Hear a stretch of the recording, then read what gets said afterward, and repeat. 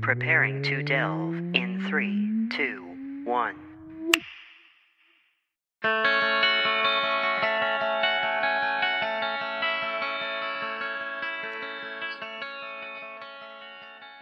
Hello, everybody, and welcome to Delve. My name is Nathan.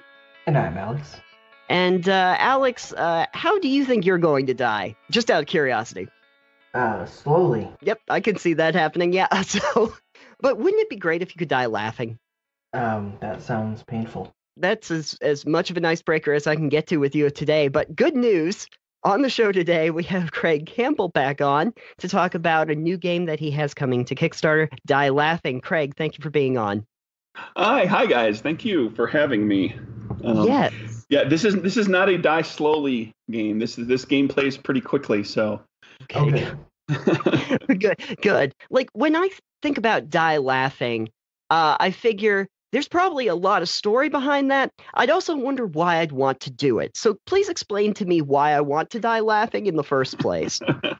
Well, it's a role-playing game, a tabletop game, uses dice, and it's kind of a short play. It plays in about an hour or two, and it's GM-less.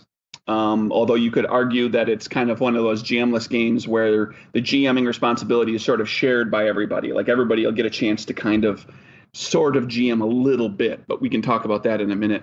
Die Laughing is called that because it's a horror comedy game. In the game, you're all playing characters in a horror comedy movie, and everybody's going to die. There might be a survivor, but no guarantees. And it's really a question of when your character dies and how funny you can make it. And once your character is gone, there's a number of things that happen that keep you involved in the story, so you still have something to do. The big part of it is that you become a producer on the movie, and you have mechanics in the game that allow you to continue to influence the story and kind of mess around with stuff to make the movie better, and to plague and consternate the other players who are remaining with their characters.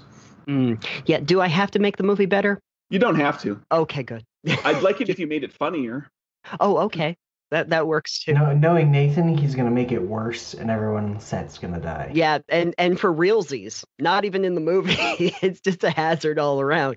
So this is like if I imagine I'm on the set of a B movie, I'm kind of like trying to make this come to fruition, and that's sort of what Die Laughing revolves around.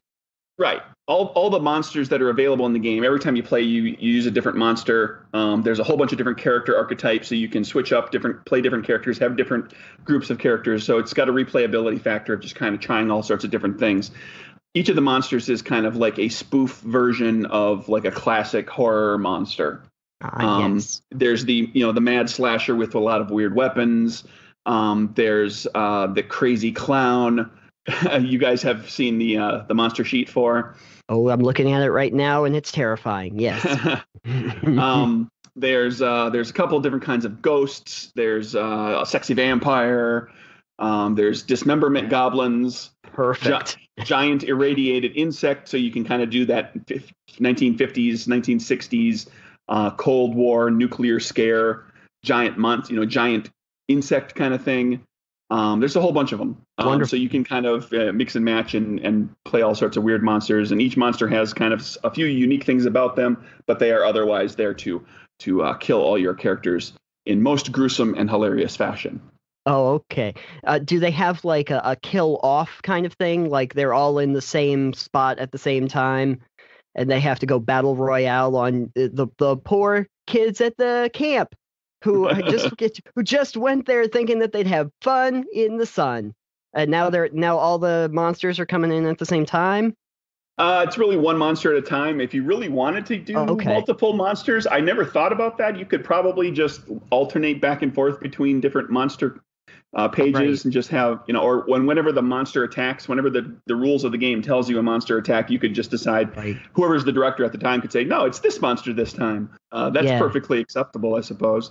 But the game is set up such that there's basically an act and a scene structure.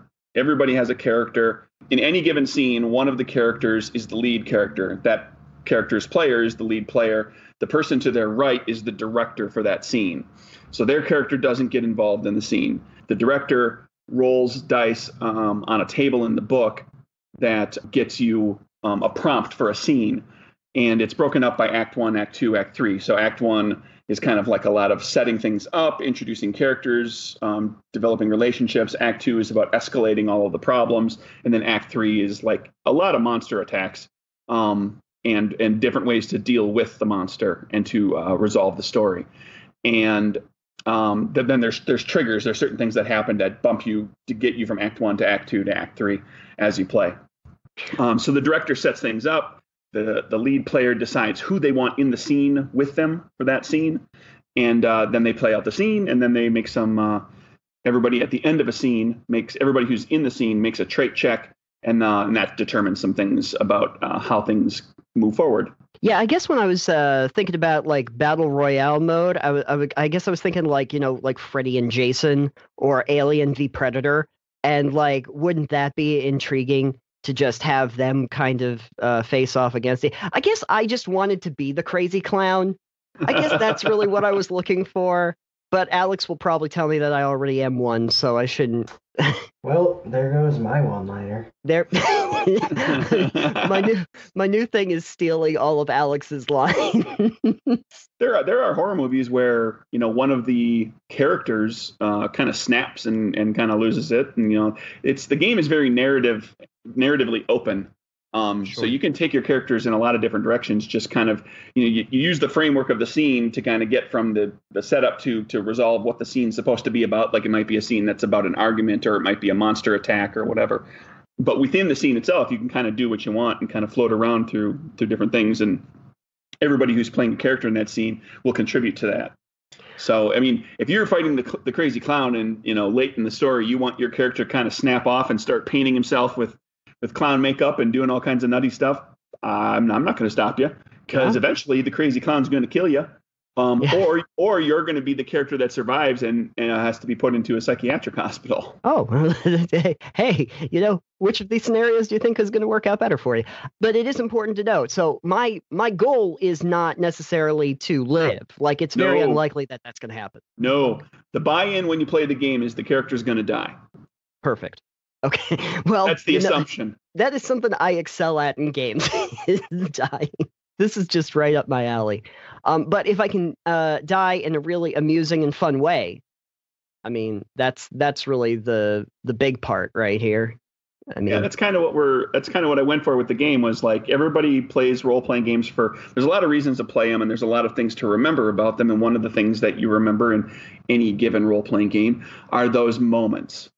Right. Mm-hmm. And so the moment where your character dies in some heroic fashion or in some really stupid way, sometimes those are the moments that are memorable. Those are the stories that you tell your friends, that you share with your group and you talk about at conventions and all that stuff. Sure. So I'm just building a game where, hey, have you been playing role-playing games for 20 years and don't have a great death story? Here's the game for you. If you've been playing role-playing games for 20 years and you don't have a great death story, I feel sad. A little bit, right? Sad for you. Means you probably got a DM who doesn't want their players to ever die. They're immortal. And it depends on what kind of games you're playing. There's plenty of RPGs out there that are, that death is not a big part of the game. What's most terrifying to you, Craig? What's terrifying to me? Something that's not in the game because it doesn't really present itself well as a monster. Oh, okay. I'm a horror movie fan from way back. I've been watching horror movies since I was 11 or 12 years old. I enjoy horror movies and horror literature and everything for a lot of different reasons. And there isn't too much that really grosses me out or makes me not want to watch. There are certain things that can happen in a movie. I have a thing with needles. Oh. Especially around the eyes. Uh-huh. Yep. That's a little bit of a problem. So that's not strictly a monster. That's like, unless you had like a needle monster, which is terrifying. But one of the things, got there at the same time. Those needles aren't coming after you. True. They not like could be. What about a cactuar? A cactuar kind of is like that, right? Final Fantasy. Sure. Those aren't really scary, Nathan. Have you ever battled one? I said they're not scary, they're not deadly. Deadly and scary are kind of interchangeable for me, but okay. The type of movie that actually gets to me, and they don't always qualify strictly. Usually they're called thrillers. They don't necessarily always qualify as a horror movie, but it's movies about disease.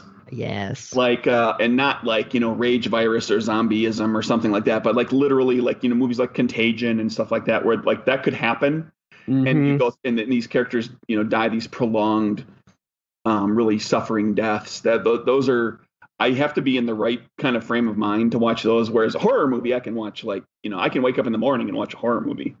Oh yeah, yeah. Monster of the week. That's not too bad. So what you really need is a plague doctor as a monster. Oh man, yeah, somebody going around spreading disease. Yep. Oh, purposely spreading disease. Yeah, that's icky. I'm not a fan. No, he does it with needles in the eye. You're evil, Alex. Only this time of year. Only this time of year. I beg to differ on that as well. I think it's most of the time. Okay, I have to say though, like Crazy Clown, which is the one I'm looking at right now. Yeah, that's the PG-13 version of that. That's the version that we put in the Kickstarter video. In the book, it's can I drop an F-bomb here? Sure, yeah, it's that fucking clown. And everything on the page is fucking this and fucking that. Perfect. I like that. Which is a little, there's little homages in there. And if you have seen the most recent the recent It movie, not the miniseries, but the movie itself, that fucking clown is a phrase that has meaning to you if you've seen that movie. Yeah, there's all sorts of little nods. Both will haunt my dreams forever. So wonderful. Thank you. Yeah. So I think that was the intent. Right? That was at least part of the plan, yes. If we break down the actual casting call card, it has the monster's name, has the monster's title. Of course, I would imagine the movie title is pretty much "Stay Away from the Clown." Well, the movie title, that's actually something that's built into gameplay. Is whoever survives gets to name the movie. Oh, okay. So we don't find out the title until the end. Yeah. So it's like old school. You can think of it like old school movies, like 1930s, 40s, where they would have like the credit cards of all the people and all the directors and all the people that did the movie and everything. But sometimes the title of the movie wouldn't happen until the end. Oh, right. They would have like a working title, and then they would finalize it at the end. Okay. Or it would be really small in the opening. Like there's movies out there that don't even have title sequences. Like they just jumps right into the movie, and then the final scene ends and fade to black, and then boom, up comes the title of the movie. The point is that it's really kind of just meant to be kind of a reward. Like you managed to get your character to survive, so you get to give the movie its title. Yeah, kind of like like Citizen Kane used to just be called Rosebud is a Sled. Damn it. Yeah, exactly. Whoa, spoiler! Whoa. Sorry. Spoiler for like a 60-year-old movie. Sorry. Movie, yeah. Oops. I can't. Guess I'm not watching that movie anytime soon. I'm sorry, I destroyed that for you. I can't even spoil 10-year-old games. Red Leave Scarlet. No, don't tell me Red Scarlet. No. I can never watch Gone with the Wind. Did she get on the plane? Play it again. I don't know what to do. Yeah. Hey, you know what? This is spoiler hour for people who like classic movies from teams.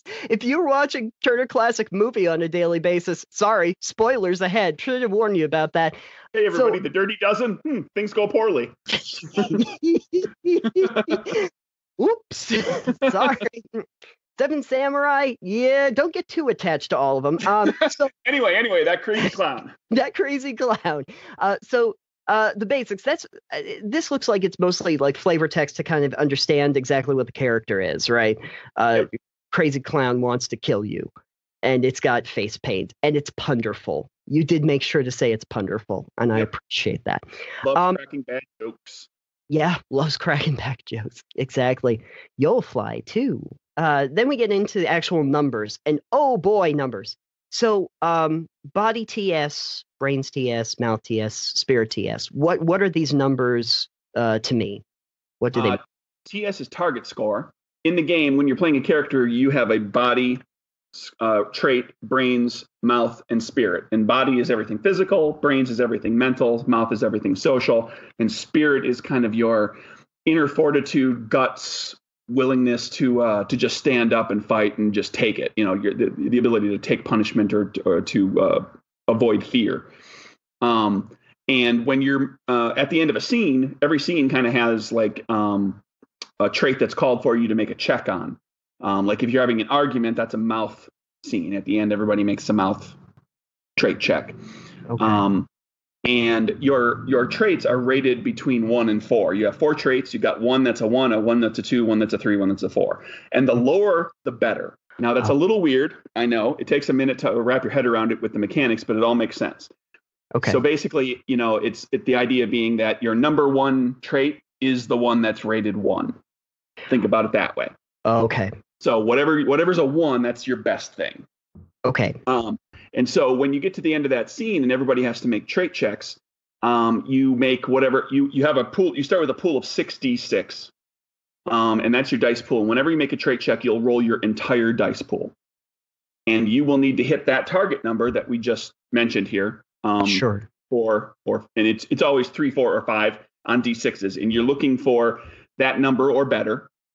Mm-hmm. And you need a number of successes equal to the rank of your trait. So if your body, for example, is a 1 and you're making a body trait check, you only need 1 success on those 6 dice. So you're better at it because you're almost always going to get 1 good die. Most of the time, you're going to succeed at that if you have a 1. Now, if you're rolling 6 dice and you're rolling your trait that's a 4 at a target number of 5, it's a pretty slim chance that you're going to roll 4 5s or better. Sure. On 66. When you wrap up your trait checks, everybody in the group that's in the scene, you either succeeded or failed at your trait check. Okay. If you failed at your trait check, you narrate kind of how the scene ends poorly for you, how things go badly for you, and you lose 1 of your dice. If you succeed, you narrate how everything went really well for you, and you make somebody else in the scene lose 1 of their dice. Oh. So that dice pool of 6 is going to get smaller and smaller and smaller, and that's a countdown to your character's death. When you are out of dice, your character dies. You get to dictate how they die? Yes, you do. You absolutely get to narrate exactly how your character dies. Beautiful. Okay. So when it comes to the scores for your character, how do we determine those? Like, why do I have a good body score? Did I work out? Is that why I have a body? It has to do with the character that you're playing. If you look at the other preview, there's a few characters at the end. Each of the game comes with 16 character archetypes. 8 of them are kind of your traditional teenage young adult type. So you got a jock and a cheerleader and a nerd and a loner. And then the other 8 are the kind of more, the older characters. You got a cop and a soldier and a business person and a teacher and a parent. The traits are already set for you. Basically, when you play a character, you're going to pick a name for your character, and you're going to make a couple of choices about the character that kind of differentiate you from other characters of that type. But your 4 traits are set. Like the jock always has a body of 1 because the jock is all about his physicality, or her physicality for that matter. Yeah, it's all gender neutral. You can be a kick-ass volleyball player, women's team, or whatever, softball gal. You can be a sports ball player. Yes. A sports person. Yes. I play sports ball. Go sports. And each character has 2 different quirks that are kind of variations of that basic archetype, and they come with kind of some special capabilities that come with that. And then every character has some stuff that they can use in the game as well. And for example, for the jock, one of the things on the stuff list is a sports ball or sports stick of your choice. So you could your character can be walking around with a basketball or a baseball bat or whatever. Can I use a fencing saber? You can absolutely use a fencing saber if you are a jock and want to take that as your sports stick. I like a saber as a sports stick. It seems it's just a bendy stick that you use to play the sport. Yeah, absolutely. Sabers would really make lacrosse more interesting. We got to get on that. Swords would make a lot of sports more interesting. Oh, yes, absolutely. I can't wait. I do love the fact that, like, all of the characters' cards are autopsy reports. That's pretty great. That came from my layout guy, Todd Crapper. And yes, you heard that name right. Todd Crapper. He's got a good sense of humor. That's what happens when you die laughing. Yeah, he's got a good sense of humor about it. He suggested we got talking about the character sheets, and I suggested the idea of having the little generic outline of a person so that you could, like with a red pen as you were playing, you could mark up like what happens to your character. And he said that sounds an awful lot like an autopsy report. And I said, you're right, it does. And he went looking and found and did kind of the whole layout to make it an autopsy report, which also reinforces the idea that your character's going to die. Absolutely. At least I know that I'm not getting out alive. Pretty much, like the best option I have is that my autopsy report is going to be like post-dated, and I'm going to get through this for a while. You'll die in the first scene in the sequel. In the sequel, yeah. I feel like you could do with an autopsy report. You could also get away with doing a living will as part of the character sheet if you wanted to. Yeah. Who can I give my stuff to? Yeah, I want that saber. I'm throwing Alex under the bus. I want his saber now. Cause of death: saber-induced injury by unknown source. I don't know how you got that. Sorry. I must have really wanted it. So, did you take like these archetypes from those movies that you really like those horror movies? Were you kind of working off of that, gleaning from that?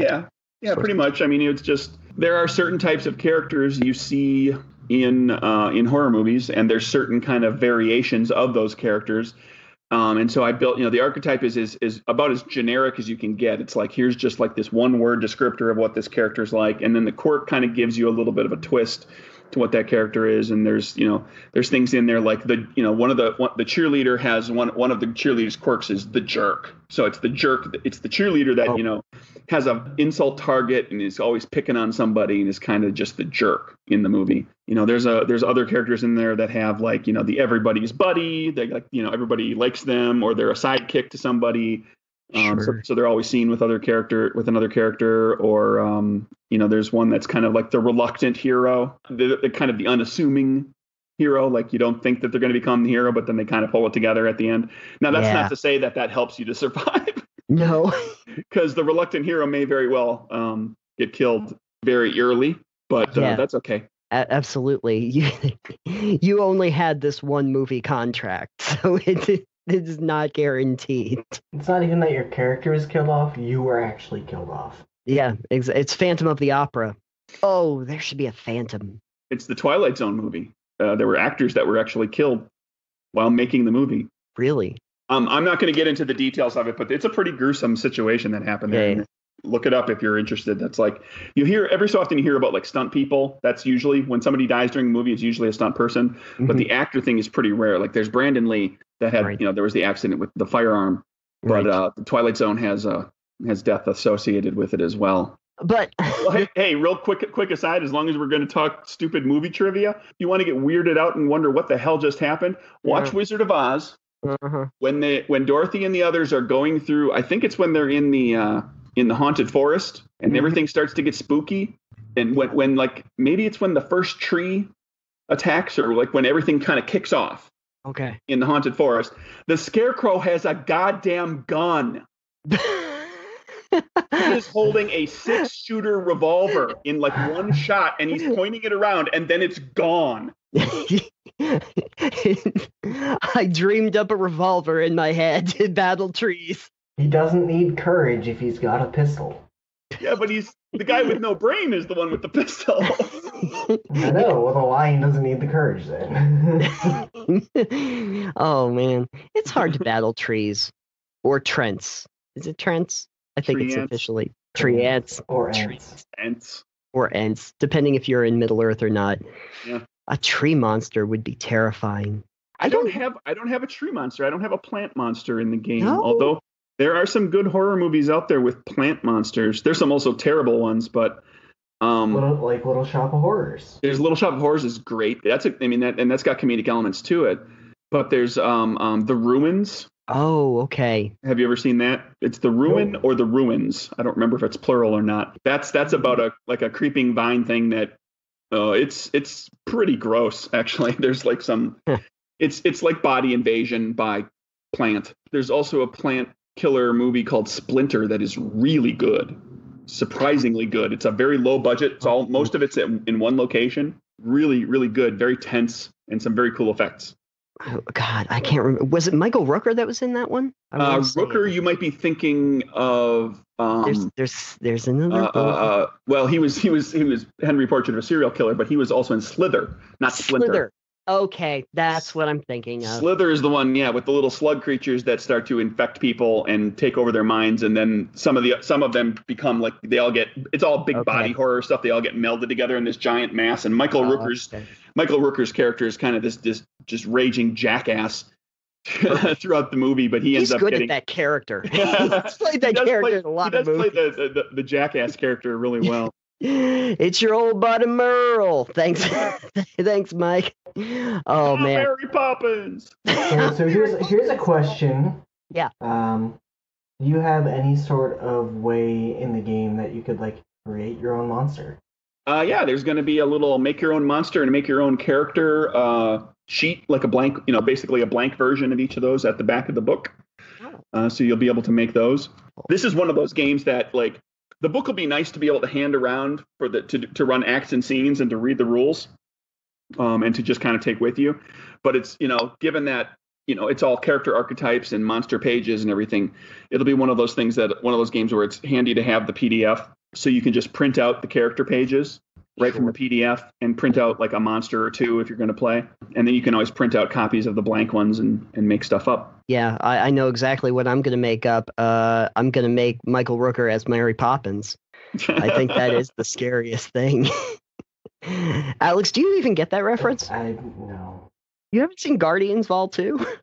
No, I haven't seen. I'm so behind on Marvel right now that it's not even worth mentioning. Well, here's what you do. If you're not in the right place to get caught up on all of it, at least watch the 2 Guardians movies. Yeah, the 2 Guardians movies are great. And then I liked Civil War a lot. And you kind of Civil War means I need to watch the rest of the other ones first. Sorry. That's why I'm saying watch Guardians. The 2 Guardians movies stand alone. You don't need to watch anything else. He's right about that. Yeah. Okay. You can just watch the 2 Guardians movies. They don't really involve any of the other. Okay, so I'm going to go watch those now. See you later. Bye. Okay, great. I'm going to miss you so much. I'll replace me with a clown for you. Don't worry. No, not a clown. Please don't. The sad thing is, since I can't see Alex right now, he might actually be dressed like a clown, and that's why I didn't. No kidding, right? Yeah, this is exactly why you didn't want your webcam on, isn't it? I'm waiting for him to do a with a nose or something. There you go. No! What happened to Alex? Yeah, I like the setup for this. So this doesn't take very long to actually play, as you were saying. If you know the system, you can play in about an hour to 2 hours, depending on how many players. You really need about 4 to make it work well. It can take as many as 8 pretty easily. I have found that the sweet spot is 6. That's my opinion. Okay. 6 people killing each other. 6 people screwing each other over so the killer doesn't get to them. Kind of. Do you have different subgenres or plots for the movies? Not specifically. I mean, each of the monsters kind of lends itself toward a subgenre. You've got the slasher, you've got like the body horror blobby thing. So if the players are familiar with the tropes of horror movies and with the tropes of those specific subgenres, you can kind of like the scenes are just prompts. Like here's a scene that's, like I said, like about an argument, or here's one where the monster attacks, or here's one where the characters attend a party. You can take that scene and weave whatever you want for tropes into it. Just play the cliches, or you can take the cliches and kind of turn them on their head and do something different. And you even have a little thing about horror movie tropes. Use your tropes. That should just be a general piece of advice. Use your tropes, folks. That's good life advice from Die Laughing. This is a game where I'm probably going to die, but if I'm really lucky, maybe I won't die. But there is going to be a terrifying creature that's trying to kill me, and at least hilarity will probably ensue if I try really hard. That's the hope. Great. Excellent. Sold. Just out of curiosity, because you didn't make the game all by yourself. You had a few people that helped you out. Mm-hmm. And I was wondering if you could tell me a little bit about some of the creative people that were on this, your editor, your art and graphics people. We already talked about Mr. Crapper, Yeah. We already talked about him. But Vincent Harper. Yeah, he did the editing. He's going to do a proofread at the end as well. I got hooked up with him through Todd. Okay. Because Vincent has done work for Todd on some of his games. And so this was my first time working with Vincent, but he's a horror movie fan, and he was really stoked to get involved. He enjoyed reading through the whole thing and is looking forward to seeing the whole final thing. He did the basic copy editing pass, and he'll give it a proofread once it's all laid out and pretty, and make sure I didn't overuse commas, which as I am wont to do. Yeah, commas always find their way into sentences when they probably shouldn't, but I am guilty of using way too many of them as well. And I have to talk about our artist, because I find the art charming and disturbing at the same time. The artist in question is Beth Varney. Yeah, actually, she's worked on all of my games. Okay. She was the cover artist and also did some of the interior work for the first game, Murders and Acquisitions. Yes.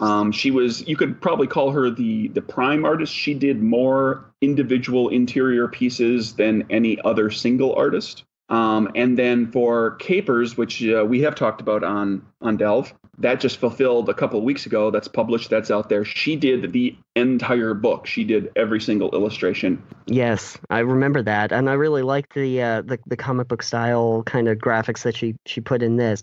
She has a wonderful range of artistic styles that she can bring to these games. That's really rare to see. She's got some, I've mostly asked for kind of comic book level kind of stuff because that's just kind of where my games went. But if you take a look at her portfolio, she does portraiture and kind of more painterly kind of stuff, and also all sorts of stuff. She does work, most of her professional work as a professional freelancer is in indie comics. So, she's got that style down pat. Like she can crunch out a sketch and then do a line work off the sketch pretty efficiently. So she is working right now. And I've approved all the sketches and provided notes, and she's doing up the remaining artwork for the game, which is mostly monsters. Oh, excellent. And I should mention, you had so many lovely play testers, and I think that we are duty-bound to say that you had a bunch of players at CadeCon, only because we might be sponsoring that particular con this year. Yeah, I played the game with a bunch of people at a CadeCon last year, as well as a few other conventions, and I had a few groups that had like home games, and like I sent them like, okay, here's everything, and I want you to play these two monsters, and I want you and your group to play these two monsters, and I want you and your group to play these two monsters, and pick whatever characters you want. Use different characters for the second monster. Just try them all out. Did some tweaking, and the game came together pretty cleanly, actually. Yeah, and is that similar to what you did at like PAX and Gen Con? Yeah. Okay, excellent. And I do notice one other name in the special thanks, James Intricasso, who I'm somewhat familiar with. What did James do in terms of the game? Well, James and Rudy Basso's on there as well. Yeah, and their names are going. They're going to be joined by some other names as well. Generally, what I try to do is I throw a special thanks out to people that helped in ways that aren't really quantified by all the other stuff up above. And special thanks in this case for James and Rudy, because we recorded an actual play of Die Laughing with to put on their podcast network. The Don't Split the Podcast Network. There's some other actual play people that are going to get their name in there as well. Like with Capers, I had the guy who wrote the article for me for that made it up onto Geek and Sundry. He got a thank you. There's different people. The two people on there, and the special thanks there, Matt Sherwood and Eric Wurtzler. Those are my longtime friends that I don't see nearly often enough, who I watched a lot of horror movies or bad movies with. Excellent. So they kept me on track for all those years that led me to actually create a game. And also special thanks to Slenderman. And and to Michael Rooker as Mary Poppins. That's really nice. And then, of course, a huge piece we should mention where Kickstarter backers will go. This is an early version. There's actually, in the final version, there's more space for that, just in the hopes that there will be a lot of Kickstarter backers. Right. I'm not sure when this goes up as we record this early, but if it is Tuesday, October 30th or later, as you're listening to this, and it is still before Thanksgiving. That means the Kickstarter is running right now. So it actually starts on October 30th? Day before Halloween, baby. I was going to say, it feels like there's some synergy here. Like you planned it that way. This ain't my first rodeo. Hey, look, folks, you like Halloween? What about if you had a game called Die Laughing? Wouldn't that be fun? Yes, it would. I sure hope people will find that fun. What are the tier levels going to be like for the Kickstarter? Oh, this is the best part. There is going to be a funding goal, and there is going to be a backer level, and that is it. You get the game. You get it'll be $10 for the PDF of the game, and you'll also get a discount link to buy a soft cover version at cost later, which will only cost a few dollars plus your shipping. So you can get that. If you want the physical book, you can get that super cheap, and there's not a whole bunch of support material or additional stuff that, there's nothing to pad the book out. It's like everything that I've developed is ready to go. It's going to be in the book, and I'm just keep it simple. Yeah. So this is a little bit of an experiment for me, because my previous Kickstarters and a lot of RPG Kickstarters out there always have all that extra stuff, and this is going to be like really, really tight and sweet. Just like boom, $10, you get a game. This is how much you pay. This is what you get. Boom. Yep. Right out. And it'll turn over very quickly, because it is done. As we're talking, layout is nearing completion.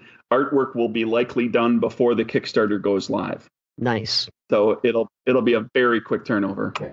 That's what I was going to ask, because if it's a PDF and not normally a physical book until later, then it seems like it could be done like relatively very fast. Right. You just want to make sure that the PDF and the physical book jive. So given that everything's written and gotten a full edit, assuming the layout and the illustrations are put together, it's really just getting the names for the Kickstarter backers and getting those in there, and then just running a proof copy and doing a proofread, and then boom, you're on your way. It's going to be a quick turnaround. If I had to guess, maybe a month would be the best case scenario, if we can get the proof, turn the proof over pretty quickly. With physical books and print on demand, you're always at the mercy of how quickly they print the book and ship it to you. And one downside to this is that we will be doing that proof process during the November-December realm, when print on demand orders are higher. So it might, the actual print of a book might take a little longer to get the book printed, and then, shipping, I'll pay for the expedited shipping. Hopefully it's pretty simple. It's all done. It's just like it needs a proofread. So hopefully it'll only need one proof pass, and then boom. So I have no doubt that you're going to be able to get that to people in pretty quick time. Of course, you've done that with all of your other Kickstarters. So each of them took about 6 months to turn over, but that was primarily because they were much larger and had a lot more, primarily it was layout and artwork that still needed to be done. Sure. Whereas with this, I'm biting the bullet and putting the money up front because it's a little cheaper to do, just because it's a smaller game, to get everything out in front first, and then just kind of recoup costs on the end and use Kickstarter as a marketing tool. Makes sense. And I'll tell you, even 6 months as a time frame for the other games that you had is pretty short compared to a lot of Kickstarters that I've seen. I've backed things where it's like, well, in about a year, I might eventually get a product that and I really wish that was hyperbole, but it is not. I'm fully aware of that. Like if you back something in 2018, I might get it by 2019. So when you're telling me about these fairly short turnover times, it's really exciting. I did all of that on purpose. You did all that on purpose. I set up all the way the Kickstarters went and what was done before the Kickstarter, and that was all done so that, I'm nearing the point now where I can turn this one over fairly quickly, and I can officially say, I'm an RPG developer who's done 3 Kickstarters and turned over each one of them on time or faster, and always within 6 months. Yeah, exactly. That's a pretty good thing to be able to say. Yep. It will be very good when you release the fourth one. Which is actually like Die Laughing, but in Caper's era prohibition, which is going to be great, because really the Die Laughing part is what happens when you're running away from people that are trying to stop your running operation and navigating all of that. Yeah, a lot of that dying just involves getting a lot of Tommy gun bullets in the back. Yeah. That'll do it. Yeah. For some reason, that doesn't seem quite as scary as, Pennywise. It's not horror, it's just murder at that point. Nailed it. Mic drop. And Alex was worried that I took away his one-liner. He found another one. He always does. Quick reminder again that Die Laughing will be coming to Kickstarter on October 30th. And then hopefully you will be the one to survive the slasher film that we have created here today. On the next episode, Craig is still with us, and we are going to be talking about a bunch of things that are very spooky for the holiday, including some of the monsters that you can come up with on your own, because there is a way to do that in Die Laughing, and you can imagine the kinds of ridiculous things we came up with. Well, you won't have to imagine it, actually. You can just listen to it next week. If you want to find out more information about Craig's other games, we've talked about Capers previously on the show, you can go over to nerdburgergames.com. While you are on the internet, how about checking out delvecast.com? That's where Delve lives, as well as Orbital and Attempting to Play. Any projects that we really work on are over there. And if you happen to, why not check out the Patreon link and possibly even become a patron for the show for just $1 a month, our lowest tier level. Actually, you can get all of the additional content. We have raw, unedited episodes of the show before I go and do all of my editing magic, so you can hear it in its raw, unadulterated form from the beginning, as well as some exclusive content that right now you can only find as a patron on the site. And I would like to thank our shiny level patrons, Bonnie Ainsworth and Dom Perry, for doing just that. You can find Delve on iTunes, Google Play, and everywhere else that podcasts are distributed. I was going to say sold, and then I realized, no, podcasts really don't get sold. They're free. They are free. You can find them there. Please rate and review and subscribe when you go. That is always appreciated. And as always, you can find us on Twitter. I am at Citanium, Alex is at EXP Limited, and the show is at Delve Podcast. You can also find Craig on there at Nerdburger Craig. So I hope everybody is enjoying this wonderful time of year where we get to scare the crap out of everyone else. It's magical, it really is, and hopefully no killer clowns come your way. But if you happen to see somebody in a hockey mask or somebody in a fedora that looks like they spent a little too much time in the sun, my advice is to run. Especially just run faster than the other person next to you. That is a key to surviving any kind of slasher film. Pro tip. I hope everybody enjoys that pro tip. And we will see you on the next episode. Goodbye! That is hard on the vocal cords. I should not do that anymore. I just wanted to open something up so I have it in front of me. Oh my god, crazy clown! Well, okay, now I have something. Did you open the PDF, Alex? Yeah, I saw the okay, clown well, dancing. That's great. Yeah, and in no way am I getting thoughts that Pennywise is going to invade my dreams. But hey, you know what? Anything works. Oh, it's Punderful. Sweet. Okay, so at least I have